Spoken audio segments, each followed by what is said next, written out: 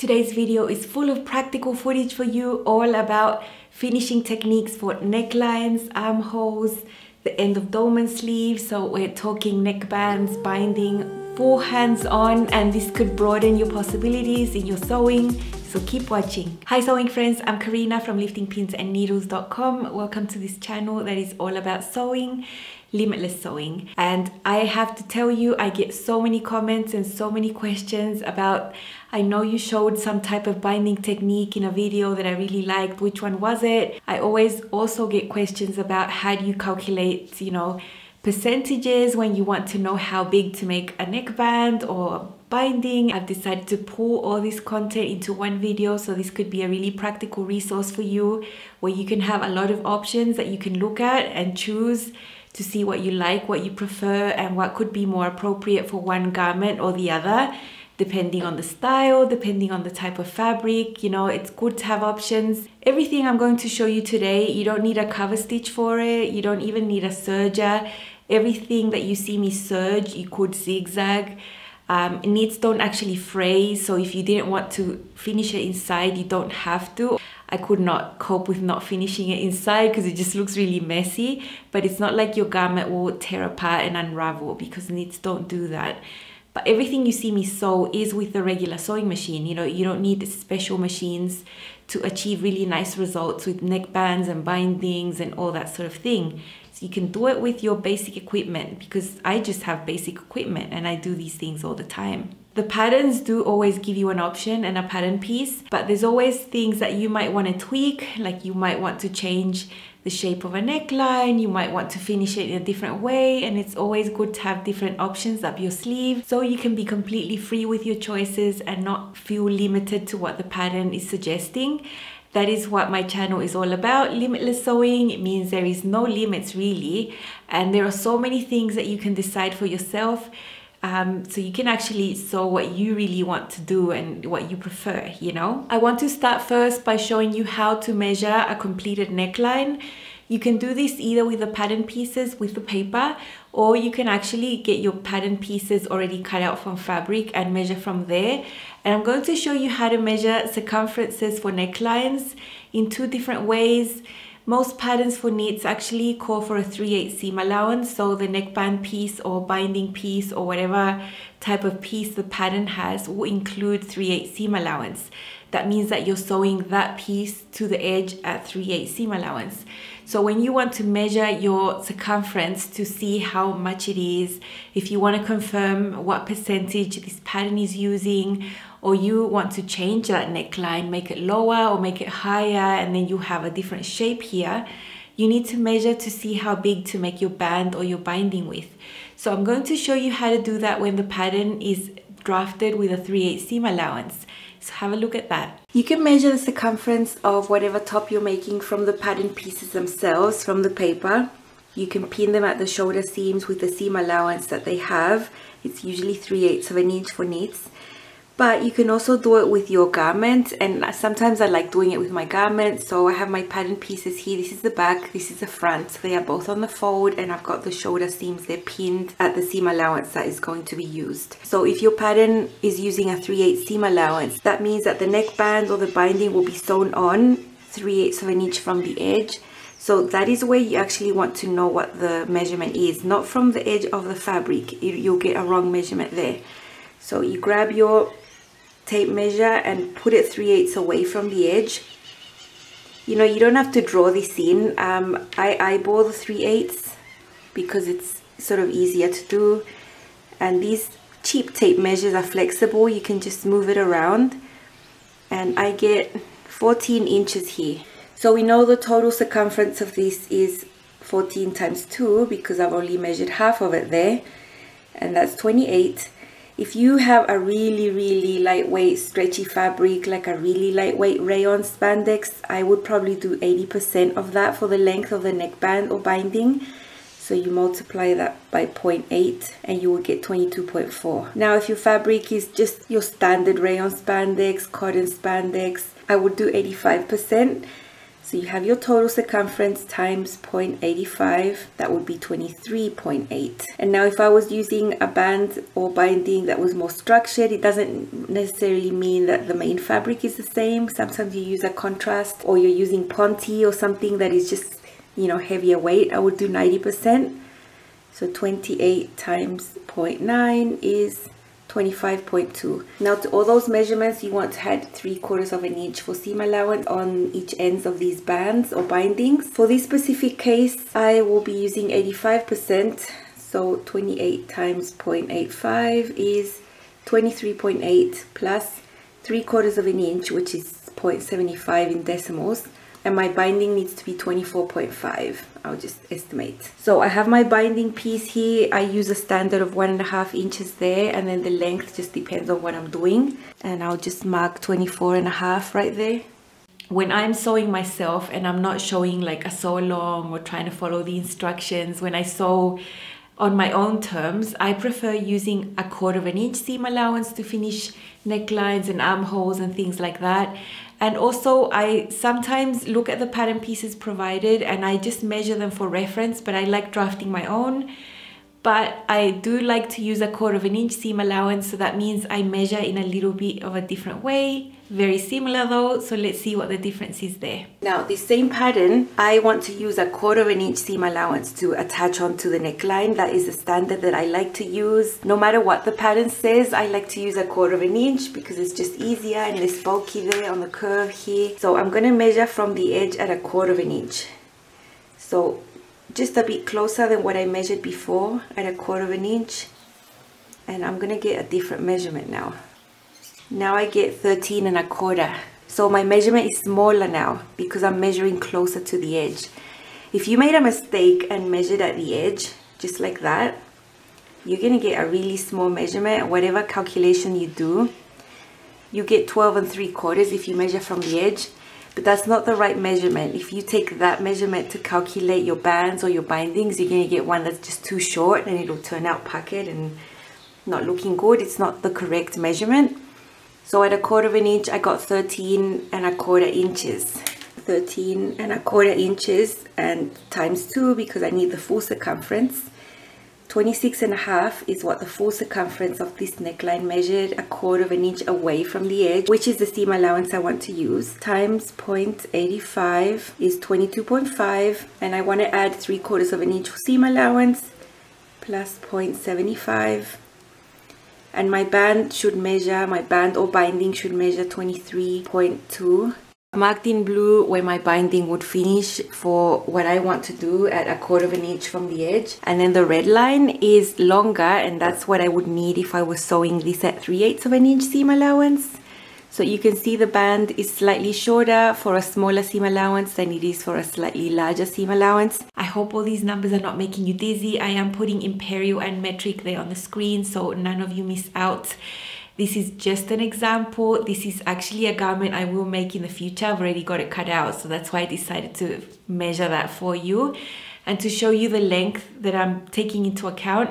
Now that length can be good for a binding or a neckband. These pieces can be that length that is either 80, 85, 90, whatever. And how tall that piece is will depend on the type of technique you're using and the different look that you want. So it's all very variable. Now I've just shown you how to measure necklines. What about sleeveless armholes? You know, I wouldn't suggest measuring like I did the neckline, like you fold it and just get half of the total measurement. It's different because for an armhole, you have two seams. You have a shoulder seam and a side seam. So you will find that the front arm side has a different length to the back because they usually have a different shape. So it's better to measure them separately, and this is how it's done. To measure the circumference of a sleeveless armhole, you don't just measure half of it like, you know, I did on the neckline. I think you should just measure the front separately and the back separately and add them. Discounting the seam allowance, you would have 3/8 seam allowance there that you don't count, and you don't count the seam allowance there for the shoulder seams. So from the edge in 3/8, that's what you would measure there up to there, and the same for this one. And depending on what type of finishing you're going to do to this armhole, whether it's going to be band or binding or the seam allowance you're going to use, whether you're going to measure 3/8 away from the edge like that, or if you're just going to measure closer and measure at 1/4 inch from the edge, and get your measurement for the front, get your measurement for the back, add that, you'll get a total number, and that's how you'll calculate the length of your band or your binding that you need to do. So when you have a number for your finished armhole, you have a total circumference number, and then you will apply and multiply by 0.8, 0.85, 0.9, whatever it is that you want to do depending on the type of fabric. I've got a few scraps of types of rayon spandex to show you and other types of knits to just try and show you how I decide whether it's 80%, 85, 90%. So I have this rayon spandex. It's just a solid. It is very lightweight. It is very flimsy. It is very stretchy.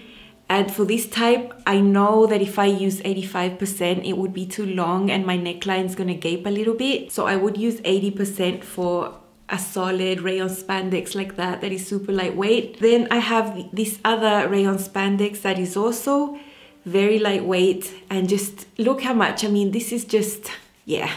So 80% for this is good. It's going to work okay. And that is sort of my standard for fabrics that I touch that I feel like this. Now I have another rayon spandex that I feel is heavier weight than those. It's printed, there's like paint on it, and that immediately makes it less stretchy. Look, less stretchy, a bit heavier weight. So 85% would be good for this. And I can feel it, I can feel the difference. If you have a bag of scraps, go and feel the difference between your scraps and your types of fabrics, and that'll give you a really good feel to make those types of decisions like that. This is a light to medium weight cotton spandex. It's stretchy, it's nice, it has good recovery. 85% is perfectly fine for this. I think if I did shorter and if I did 80, it would pucker. If I did 90, it would gape. So it's all about the feel. This is an athletic knit. It is medium weight. It's heavier than the ones I've shown you. It is stretchy, but less stretchy. So if I were to do binding, for example, I would probably cut this at 90%. Now I have some heavy cotton spandex that I use for yoga waistbands. Usually it's quite heavyweight, 10% spandex, you know, structured knit. Same as Ponte. For those, I would use 90%. I would try to not make bands, neck bands with those. It's just too structured. It's not going to look very nice. I think a binding would look nicer. And for those heavier fabrics, I would use 90%. I wouldn't use shorter because it will pucker, it won't look good. So keeping that in mind, when you see a pattern that has a band or a binding piece, you don't usually know what the designer has taken into account to make that shorter, because it will always be shorter than the circumference of the neckline or the armhole. It will always be smaller, but you don't really know. I like to measure and find out. There's so many variations that can happen with a knit garment. So you at home can choose the knit fabric that you want according to the pattern suggestions. But the knit fabrics are so different between themselves, and they have different stretch factors, and so you can have a really different result with the same neckband for one fabric and for the other. So I like to know, measure, compare and adjust to what my fabric is telling me, whether I want it shorter, 80, just typical 85, or a tad bit longer at 90, depending on the stretch or the weight of the fabric. I want to show you now how to sew on a typical neckband that is included in a pattern. In this tutorial, I did use the pattern piece provided in the pattern. I did everything as per usual. I had measured before and thought, yeah, it was okay, it was all good. So let's see how to sew a typical neckband using 3/8 seam allowance. This is a neckband. I have just sewn it there on the ends. That just needs to be opened and folded onto itself. I'm gonna put a pin through there like that. This just needs to be folded onto itself, and I like to divide these into quarters, into 4. Some people do it into 8s, and that is even more precise. So I've got one there, and then on this other half I'm going to put another pin. When you divide this again, so now putting the pin with the pin, then you get the quarters, right? Because half of a half is a quarter. So I'm going to put a pin there, and then the other pin over here. So that's essentially divided the neckband into 4. 1, 2, 3, 4. Now I'm going to mark my neckline with quarters, with pins, and then match this to that neckline. I'm just going to put those shoulder seams together there. and I'm just going to put a pin there to hold them together, not that that is a reference of anything. So this helps me mark the center of the front there, right there. So that is a reference point. And then I do the same with the back here. That is the middle of the back. Now I'm going to take this pin that I have put there and then open this again. Then I'm going to match these two pins there. So these mark the front and the back centers, and I'll just put them together there. And now over here where the fabric ends and you have the fold, that is going to be one of the quarters. So you're not matching the references that you did with the neckband to the shoulder seams, because the shoulder seams is never a quarter of the neck. It's always sort of onto the front, you know, the front neckline takes up more circumference than the back. So here as well, you can see the reference there, and then that's where it ends over here on the fold, and the other pin. So this is how I divide the neckline into four. I'm going to remove that. So I have a pin there, I have a pin there, I have a pin there, and I have a pin there. Those are my quarters for the neckline. And I have my quarters for the neckband. I like to put the seam of the neckband on the center back. I have hair there, no one's going to see it, so that's where I put it. So I'm going to put the neckband on top of the neckline and just match those pins there. That one's matched there, and now the next quarter here is going to match the next pin. The neckline is going to be bigger than the neckband, and that's what keeps it from gaping and looking bad. So it needs to be smaller always. If you do a neckband that's the same circumference as your neckline, it's never going to be a good look. So here I'm matching the next quarter. And then the last one here. So look, you can see right there from one pin to the next, there's the neckband, and then there's excess here because the neckline is bigger. So when I sew this together, I have to stretch it like that and then sew as I meet one pin to the next. And I sew this with a zigzag stitch. It doesn't really matter what quarter you start on. I'm just going to start here. So it's a 3/8 seam allowance. My needle down, get rid of that first pin. I always have the other pin in my hand and I stretch it slightly, the neckband, to match. I also want to make sure that the shoulder seam is pointing in the right direction. So I have my sleeve seam there and I can touch it and I can tell that the seam of the shoulder is coming this way. I'm approaching the seam of the neckband right there where that pin is, so I'm just going to slow down there and go over carefully over that bulk. Then I grab my other pin and make sure I'm stretching slightly just to have them both match. I'm approaching the shoulder seam again on the other side. Here is the sleeve, and on this case the seam is going that way. So I just want to keep my finger there and make sure it's sewn in the same direction.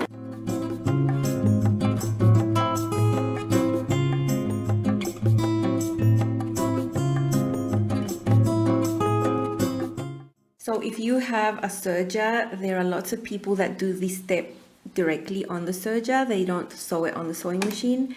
My serger does not hold a seam. So my serger is just for finishing seams, but it doesn't have the strength to hold a seam. It would be very wonky. So I just sew it on with my normal sewing machine with a narrow zigzag stitch. It's going to stretch, and then I go and serge the edge just to clean it up. It looks very nice. I never ever go and top stitch there. I think with my sewing machine, if I wanted to go and top stitch that down, it would look terrible and it would just ruin the whole top for me. I don't think it's necessary. So you'll never see me top stitch that down. The neckline is slightly skewed, but it's not low at all. I mean, this is very nice. It's like an inch below the collarbones, and that's where I like it. And the rib knit works really well. No gaping, it's just really nice.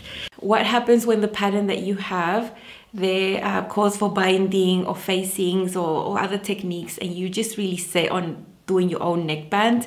So I have a standard. If I don't have a neckband piece, I'll put a diagram here. My neckband will be 2 inches tall, like that, and the length will vary depending on the circumference of the type of fabric. That could be 80, 85, 90% of the total circumference, and I've shown you how to measure that, and I'll show you how to sew that next. I'm just going to sew a regular neckband onto the edge of the neckline. I've just cut a standard that I like, that is 2 inches there, and the length of it, I measured the neckline and calculated 80% of that, so 20% shorter, because this fabric is mega stretchy. So anywhere from 80 to 85 works fine with rayon spandex for me, and I've just chosen 80 in this opportunity. I've divided this in 4. You can see the pins there, the red ones, where I've divided that in 4. And this is the neckline of the dress, and I've also divided that in 4 with the, you can see that with the yellow pins there. So I'm just going to match these red pins to the yellow pins, each of these quarters, in 4 points, and then I'm going to serge the edges around. This is my green super powerful semi-industrial overlocker. It's very loud, vibrates a lot, so I'll put music when I actually sew. But I've got the neckband there on top of the neckline. This is one of the quarters I've marked, and the neckline is bigger, so I'm stretching the neckband slightly as I sew these together on the edge.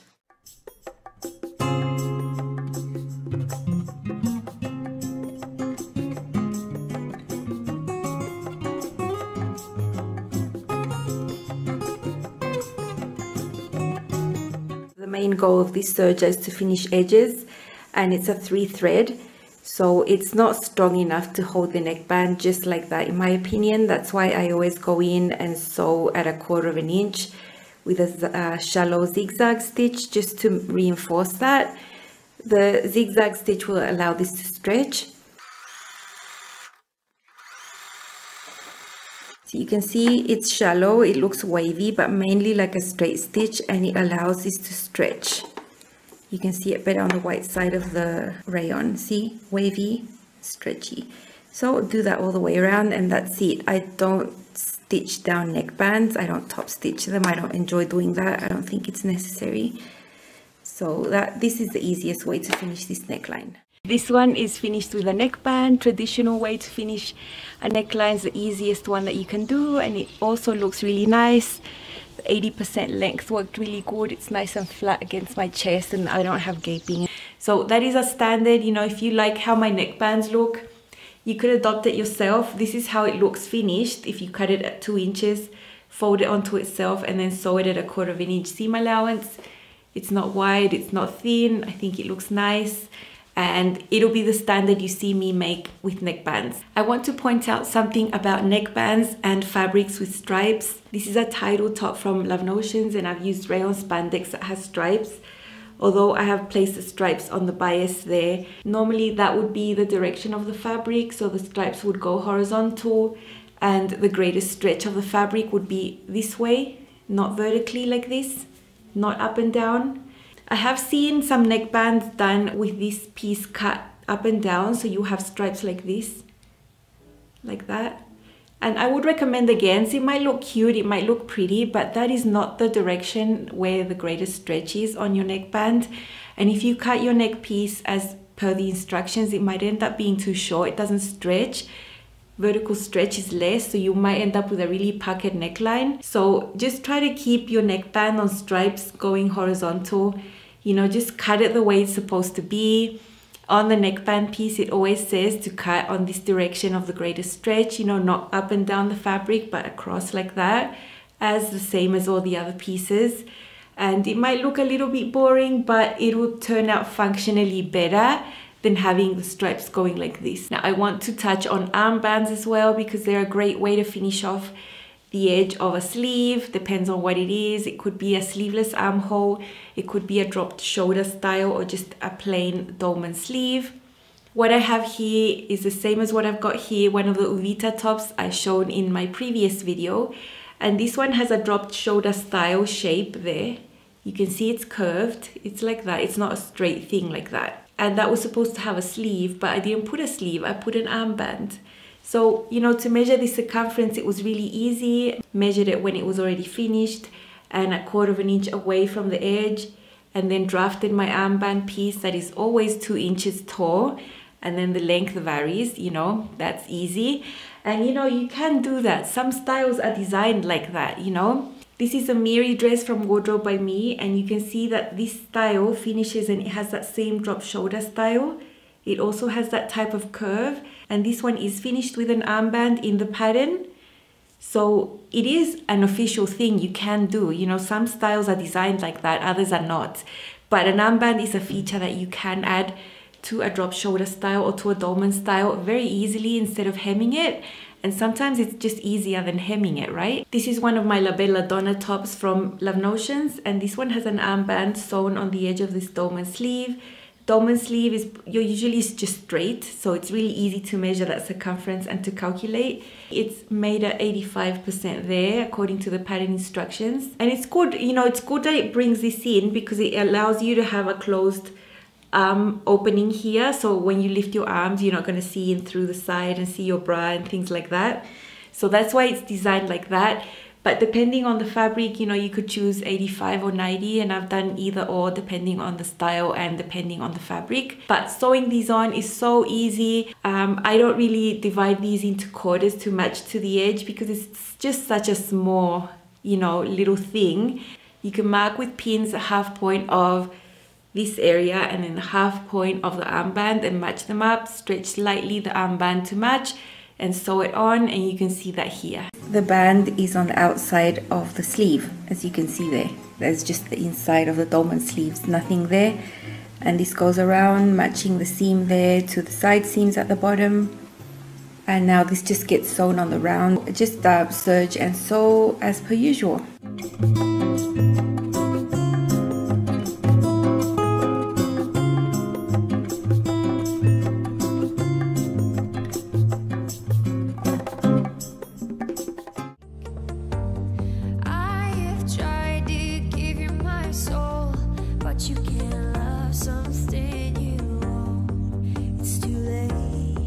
The one you just saw was from the Knit Vivace Dolman pattern that uses 3/8 of an inch seam allowance. So that's what I've shown you there. But when I do it on my own terms, I like using 1/4 of an inch. It's just less bulky. And, you know, even if I sew it 3/8 of an inch as per the pattern, sometimes I'll go and trim away to 1/4 because it's just less bulky around these areas. So it's just a personal preference of mine that I like to share with you. Maybe you can try that and see if you enjoy sewing with smaller seam allowances. And the 1/4 inch foot, I know it's for quilting and stuff, but I use it daily. I use my presser feet all the time, and they always help to get a really nice result. Next, I want to touch on binding. Binding can be done in all sorts of different ways, and sometimes it's not included in the pattern. That's not an official way to finish, but depending on the fabric, you might want to try that. And I did this with the Talon dress from Itch to Stitch at the beginning of the year. This had a different binding technique that I'll show you later, but I just did the regular one where it's folded in the front and the back, so it completely covers that raw edge there of the fabric. With this technique, you don't lose seam allowance, so you lose depth or width or anything. And depending on the size of the binding you make, how big it's going to be. So in this case, it's narrow. It's only 1/4 of an inch wide there, but it can be wider. It can be 3/8 of an inch. So I'm going to show you how to sew these, how to make the binding pieces. This is a structured leather look jersey that is different to the ITY, and the percentage of the length around here is related to what I'm using for the binding, not what I'm using for the main fabric. After having measured my new circumference around there, I want to finish the neckline with this leather look jersey that I've used in the past. Because this knit is quite structured, I can easily pass it through a bias tape maker just for the folds. This is a jersey, so it's not cut on the bias, it's just cut normal. So this is the one that says 18 at the back. That means that the finished width of this after being double folded is going to be 18 millimeters wide. I found the width of this area for this double fold to fold over nicely and not meet exactly in the middle so that it's not so bulky when it's folded like that. I found my preferred width here is 3.2, that in inches is 1 1/4. But 1 1/4 there by the length that you determine based on the stretch of the material you're using. Like this ITY is super stretchy, right? But this isn't ITY. This isn't as stretchy as ITY. So I have calculated 90%. I've got my binding right sides together with the dress. You can see the shiny side is my right side because that's the one I want to be seen. So I've corded that, divided into 4, and then done the same to the neckline. The neckline is bigger, of course, and I'll be stretching the binding to match the neckline as I sew with a straight stitch. And I'm just going to be sewing on the first fold there that I managed to press with my bias tape maker. And I just wanted it for the neat folds, you know. So I'm just going to be using a straight stitch for that.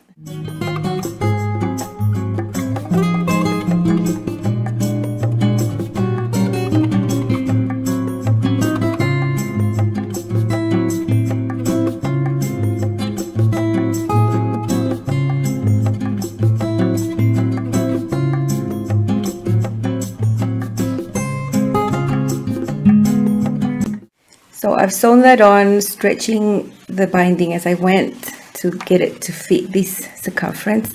And now the shiny bit is there and the other fold is there. So I'm going to keep that fold, keep that seam allowance up and bring it down to meet that seam there.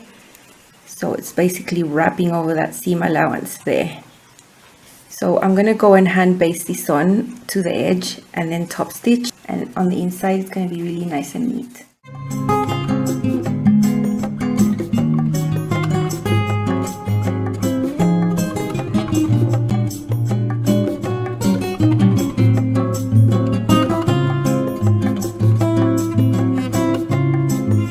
If you cut your binding 1 1/4 inches tall by whatever length you want, and you pass that through a bias tape maker that is 18 on the back, you'll get the pieces that I got, which means that you can sew these on at 1/4 inch to the raw edge of the neckline.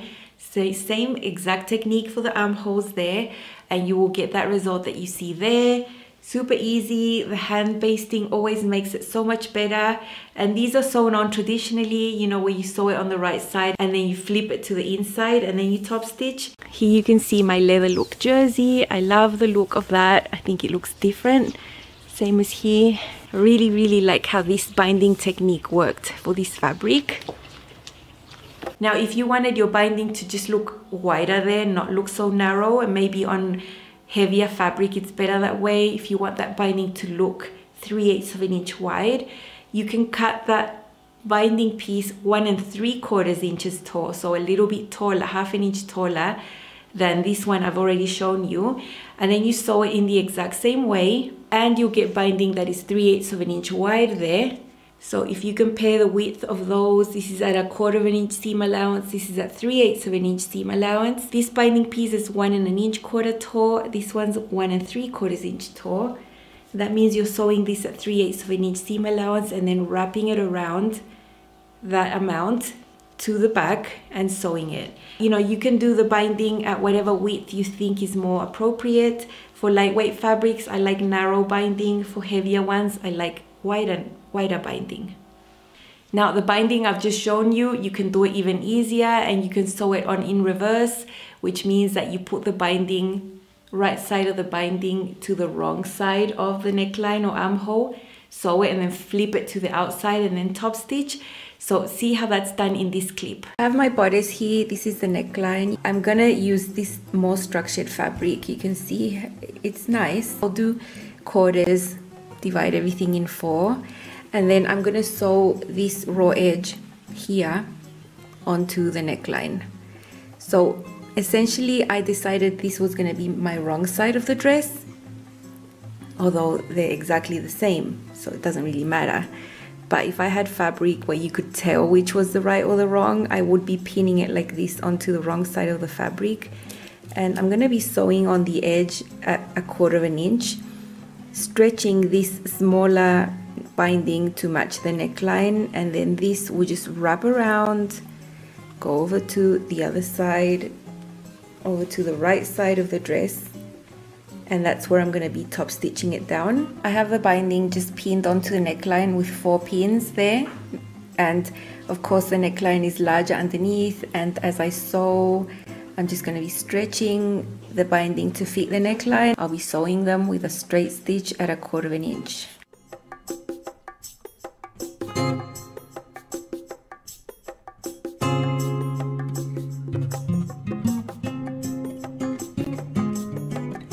That's how that's looking. So I've decided that this is going to be my wrong side. You know, it would look like it's the right side, but it's the wrong, and it's because I like to turn things over and top stitch where I'm going to see, like on the right side. This is the right side of the bodice. The binding has been sewn in there and then comes over and wraps around the raw edge, and I have just hand basted that in place. So that's around the neckline, the armhole. I'm using the edge foot to sew this binding on the edge really neatly so that I don't have to freehand it and get all wonky.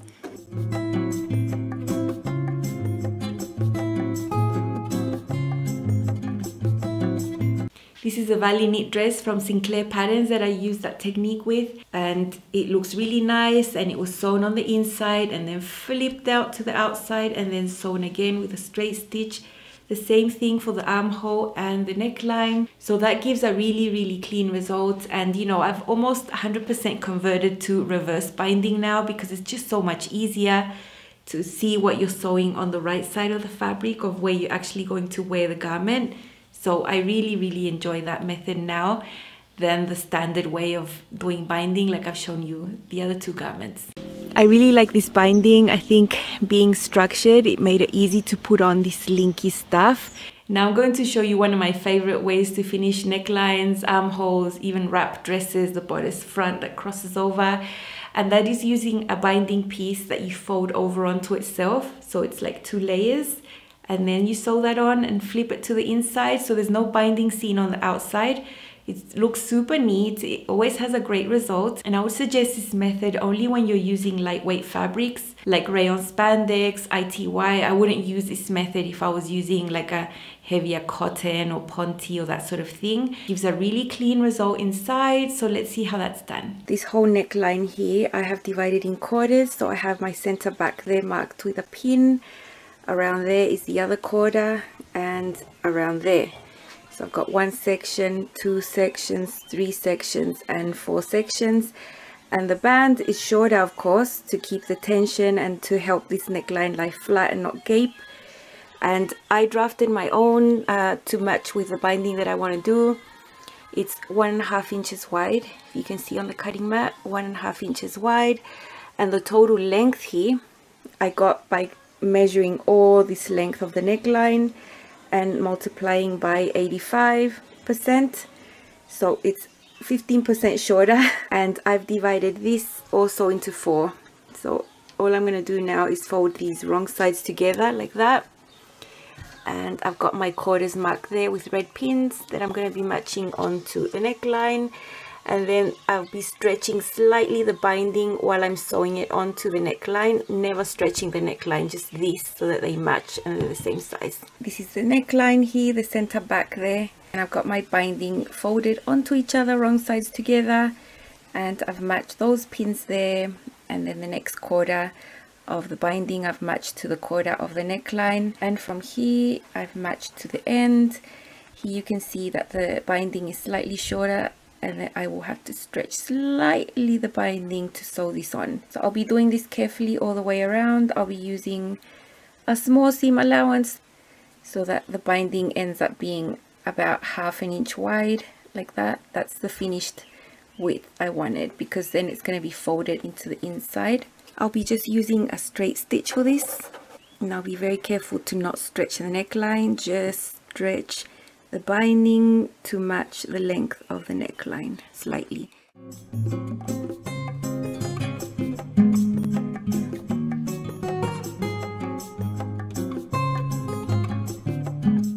Here's the center back there. Now I did have to do a little seam on the middle of this binding because the pattern piece was super long to cut on the fold, and I didn't have a place on the fabric to cut it on the fold, so I just have a sneaky seam there.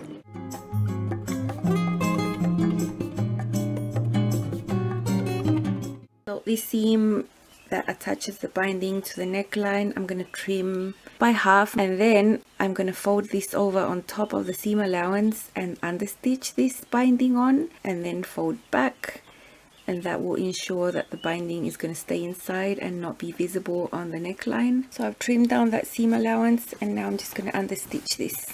I've got the seam allowance there. I'm going to fold the binding on top of it, keeping the binding on top of the seam allowance, and I'm going to sew on the edge.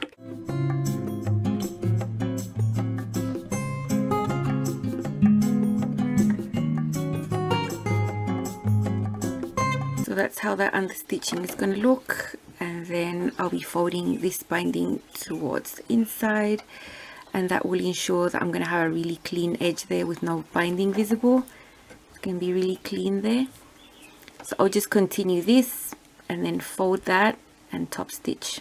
I've turned the binding onto the inside of the neckline. You can see it's a bit crumpled because the binding is a bit shorter, but it's all fixable when you press it. I have already pressed this other side and it's looking really nice, really flat, really neat. I have hand basted that on so I don't have to worry about pins. So I'll just finish pressing this neckline, and then I can just go ahead and top stitch the edge there carefully without stretching this out as I sew.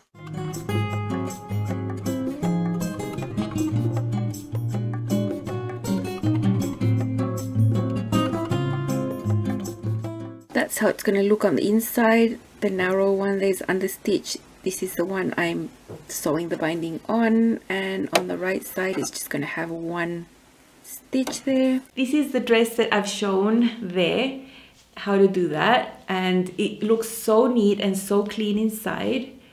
But the technique of dividing into quarters, you see, is repetitive. That is something you're seeing in all these techniques because it's something that they all share in common.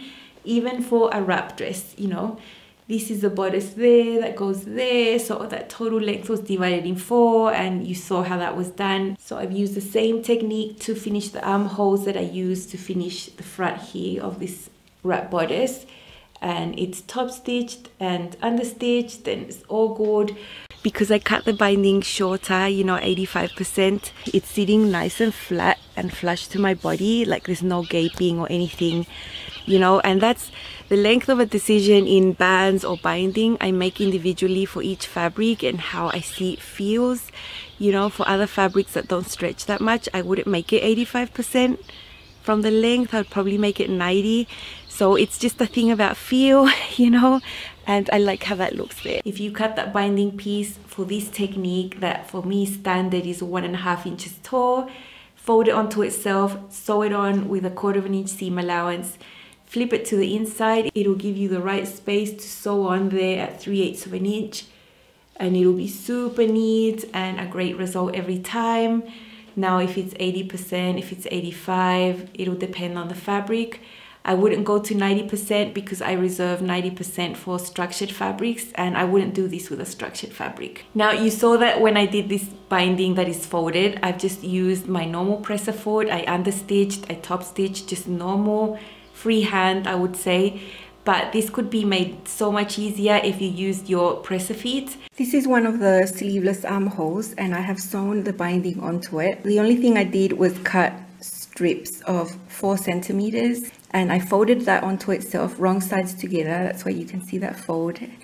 Divided my band into quarters and the armhole into quarters, and I've just sewn that on there. I've done the same with the neckline. I've just done a straight stitch there. I'm going to fold that, and I'm going to understitch this there. And with my edge foot, I'm going to go and sew along the edge, and that will make this binding stay inside. And then on the inside, it's going to look like that. And then I'm going to go ahead and top stitch that on.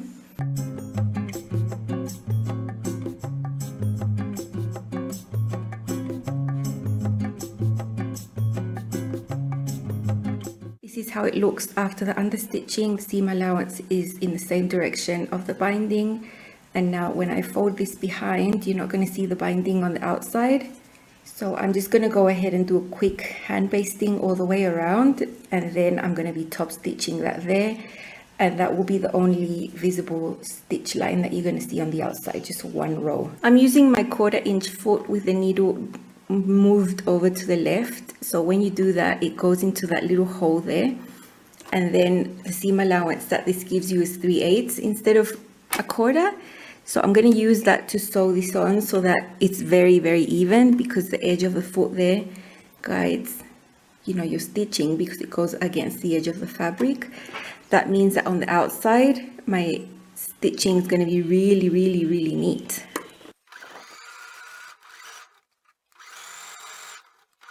Okay, there you can see the stitching line on the right side of the dress, how it's exactly 3/8 of an inch from the edge. So on the outside, it's going to look super neat. And on the inside, you can see the stitching goes right there. So I'm actually not sewing anywhere near the basting stitches, so that's good. I can just pull that out easily. So this is what I'm going to do for the neckline and the armholes. Don't you think this is starting to wear me? You've been Now, what about structured fabrics? I have two ways to show you here. They are sort of the same but similar, but I'll show you how the Talon dress is finished in the pattern instructions. And I would suggest that technique to be used with a ponte or a heavier cotton spandex. So let's see how that one's done. This is the pattern piece that's going to finish the neckline, and I've just cut it on the forward as instructed. And now you're meant to take the short ends together, put them together, and then sew that with 3/8 of an inch. I have finished one of the sides because it's going to be left in the inside. So I've serged one of the long ends and the other one's raw. That's the one that's going to go onto the neckline. I've sewn this together. You can see the 3/8 seam allowance there. I've just finger pressed this open. I've divided this in 4.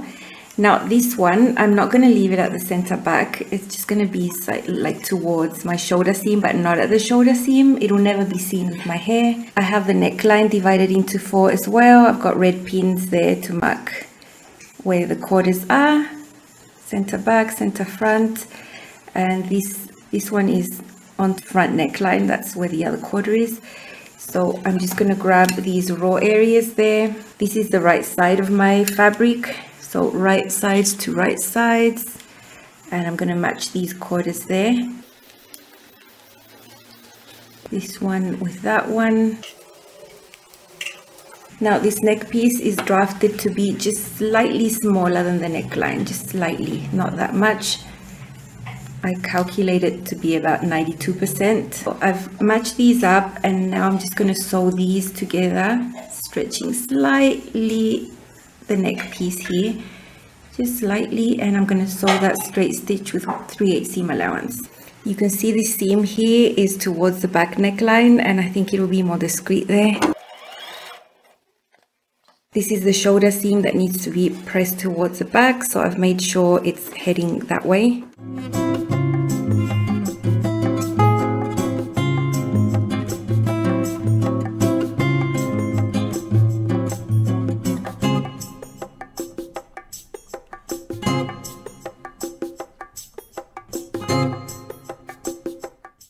That's been sewn on. I have done a few snips there for this curve, and then I'm just going to pull this piece up, and I'm just going to fold this over that seam allowance.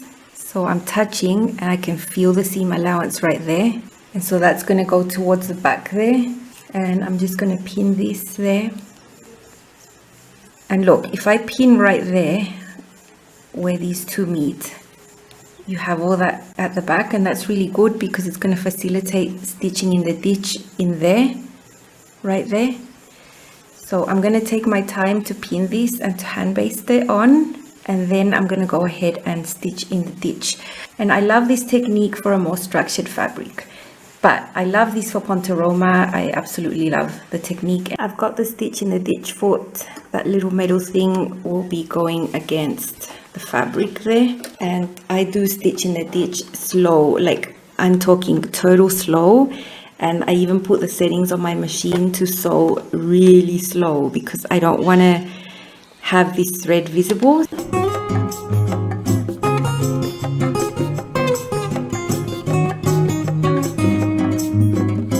So I basically want to see where each of the stitches is going to go through with the needle, and I want to manipulate this so I don't have any errors. And I'm just gonna take my time and do this, and I'll show you how it looks like when I'm done all the way around. I've stitched in the ditch and you can't even see it. I mean, it is in the ditch right there. So it's worth it to take your time. It's caught this on the other side and left a bit there, like 1/4 of an inch, and that's good. It's very clean on the inside. And I think on the outside it gives it a really elevated look. This hand basting didn't take any time at all, and I can just whip it out in a second. That's really nice. I love the finish of this.